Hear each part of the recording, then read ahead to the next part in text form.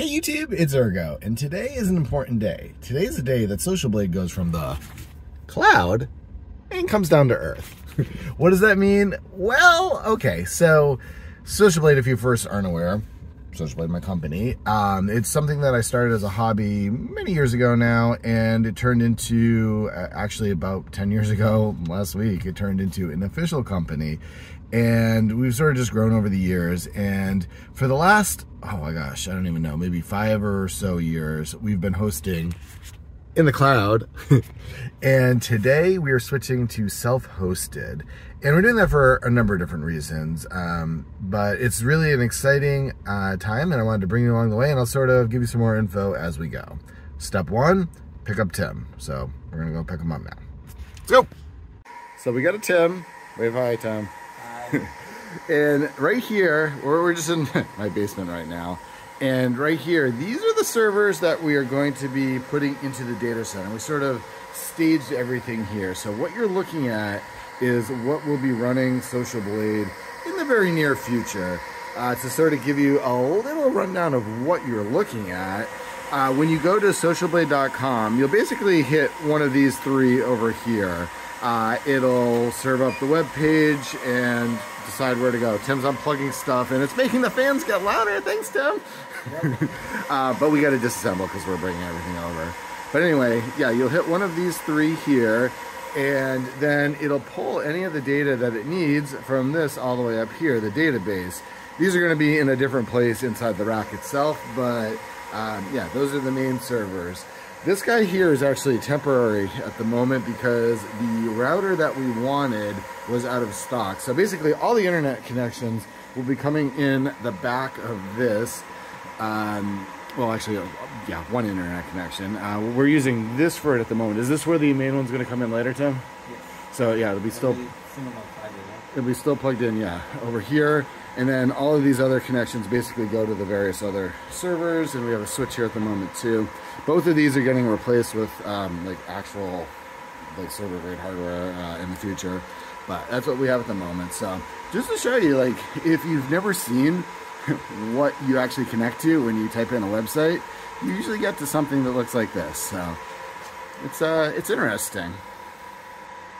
Okay, so I just moved away from the loud area to talk to you guys for a minute, and basically, you might want to know now why we're moving away from all of this. Well, when you host in the cloud, like Google Cloud or Amazon or any number of other places, it has a lot of benefits. Like, don't get me wrong on there. One of the main benefits is if you don't know what your traffic load is going to be, or if you have like a very unstable traffic load, meaning like you get, you know, a base amount of traffic, and then a lot of times you have like big events where there's like huge amounts. For example, like a store that has Black Friday sales, you know, on Black Friday, there might be a ton more traffic.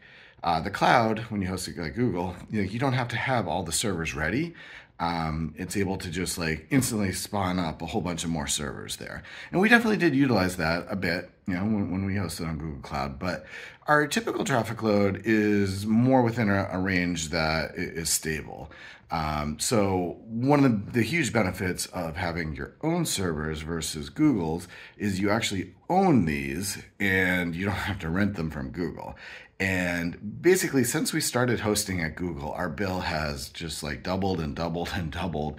And we're actually using, since we don't have YouTube real-time stats anymore so much, there's a lot less load on the site because that was one of the heavy traffic areas that had to do lots and lots of refreshes and everything. So we actually have a bit less traffic than we did when we were on Google originally, but our bill is just like grown astronomically. So basically, the long and the short of it is by purchasing ahead of time all the servers that we have right now that I just showed you, and then going to a data center and renting, we're going to be renting an internet connection and space to host in there in this professional data center, which is very similar to where like the Google servers are, just it's, you know, a company that allows anyone to rent space in there. Instead of it just being, you know, Google only data center. Yeah, so anyway, buying the servers and renting space over there and an internet connection In about 9 months, I believe, is what I did the math out to be. We've already made back like our investment on purchasing all the servers, and it is significantly cheaper than renting with Google after that. Now, there's a couple of downsides. It's when you have your own equipment versus when you have, just renting from the cloud. You need to know what you're doing to set up your own equipment. And fortunately, even before this right now, what we're doing, I actually have had a server in a data center, a smaller one, all the way back since I think it was around like 2004, so a very long time. So definitely used to this. The original Social Blade actually started on a server, a single server, not like the whole collection we have in there, but been hosting like this for a long time before we switched to cloud in the first place. So we had originally, the original Social Blade when it started in, was it 2008 or 9, was in a data center in the Virginia area, which is actually very close, like I think a building across the road from where Amazon's very first data center for AWS is. Then we went, like that wasn't enough. And I actually remember making a YouTube video where we were talking about moving to a much faster server. I did some videos on that, I don't know, around like 2012-ish.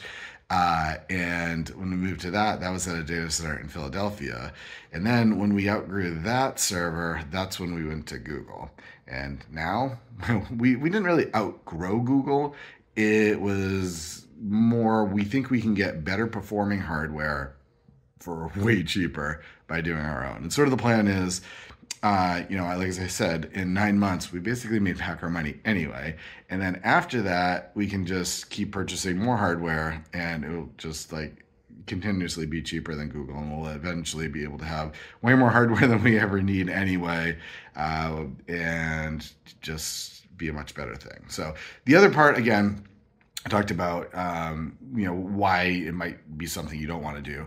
There is a lot more skill with having a whole bunch of servers like this, and it's something that Tim's actually been learning a lot about. So we got the skills in-house to get all this running. It's going to be way cheaper, way faster too, actually, because it's when you are in the cloud, you're sharing hardware with however many other people. With this, no one else is going to be using our servers. It's just going to be for our website. So we know we're going to have the best performing hardware. But then we also have to like keep an eye on if there's any sort of hardware failures, like if a hard drive goes bad, or even worse, if like a CPU goes bad.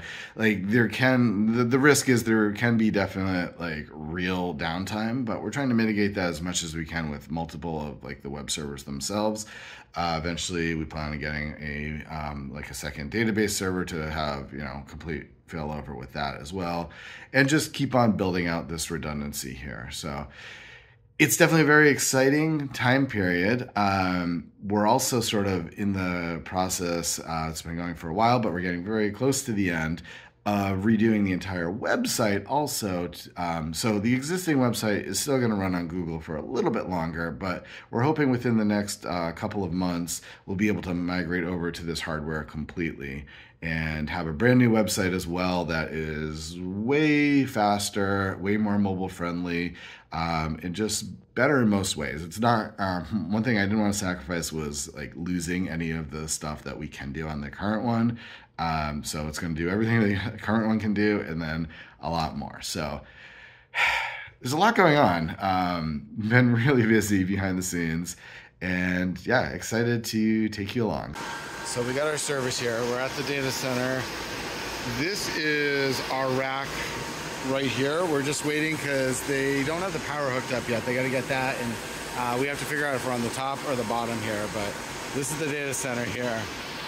All right, so we got our power, and the first step is we're putting the rails in. So basically all the servers are mounted by just sliding them in on these rails. So we got to get all of that in, and then we'll slide the servers in. So Tim, what are you using over here? Mine is Tech-Tip screwdriver. Not sponsored. Nope. So we have the servers racked. We still have to hook up all the power cables and everything and the networking, but we have them in here now. Look at that. Looks amazing. Good work, Tim. I'm breaking my finger doing this. So we have everything plugged in that we can right now.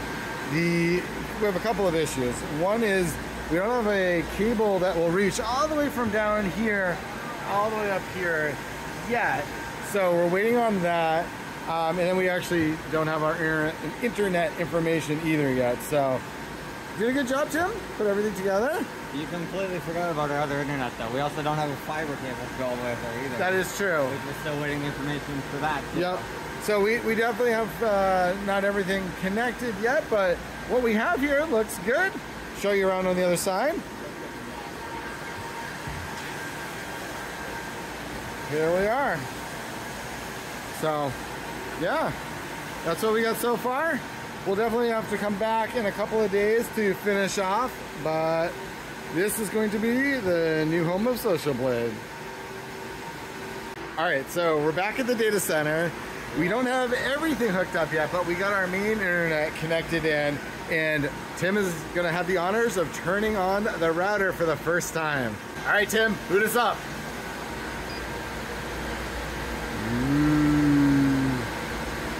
All right, you probably can't really hear much of a difference, but all those flashy lights are there. We have to set up the router first before we turn on all of the other servers, but the internet connection is live. All right, we are now powering on all of the others. Padoop, padoop, padoop. We already turned this one on from the other side.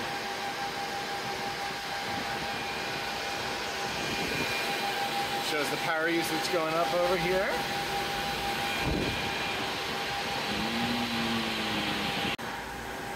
So here it is, Social Blade.